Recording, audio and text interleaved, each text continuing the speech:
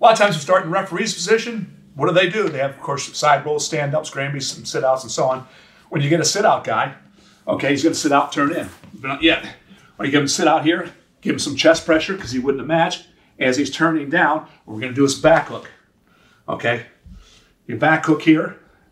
And from here, as soon as you get the back hook, what we're going to do, as I call it, a flash bang. This is the flash. Boom! You know, you throw it in, it explodes. There's the flash and the noise, bang. It stymies the guy.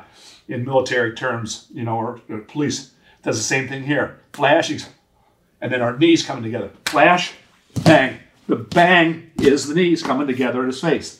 When you do that, he's going, you know, he's not thinking about anything like other than, oh my Lord, what was that? Okay, flash, bang, change your hands, drop down. Now from here, let's go this way, 90 degrees. There you go.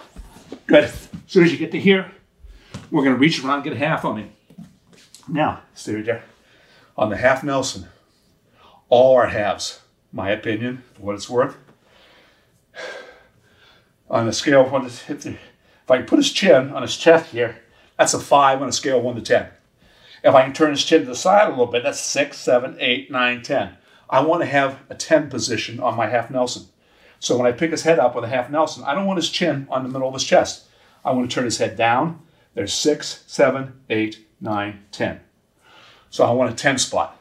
So from here, when I get to chin, I turn his chin to the 10 spot. And then I pick it up. When you do that, I'm going to use the word paralyze, but it's not you're not paralyzing him for life. It's just he wants to lay there. He doesn't want to move. That is very discomforting. As soon as I pick my head up, I felt his whole body go just now. And that's what happens when you turn it to the chin, 10 spot. If you have an average wrestler who's a 5 on a scale of 1 to 10, an average wrestler, college, high school, doesn't matter, then you can pick his head up to his chin on the 5 spot, you'll pin him. But if he's a state runner-up, he's a 9 on a scale of 1 to 10.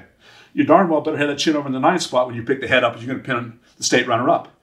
State champ, he's a 10 on a scale of 1 to 10. You've got to have that chin over on the 10 spot when you pick his head up, you're going to pin the state champ. The same thing will be true at All-American or NCAA champion.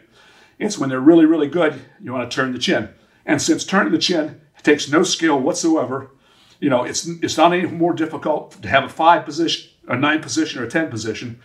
You always want to have a 10. So if you have that state champion, you got it covered. You have a beginner wrestler, you certainly have it covered. Nobody recovers from a 10 spot, at least from getting pinned. You're not hurting him. There's no paralyzation in there. But it falls into the, oh my God, position. When you get that on, he's not thinking anything except the 11th commandment, thou shalt not be pinned. He's not thinking about that either, really.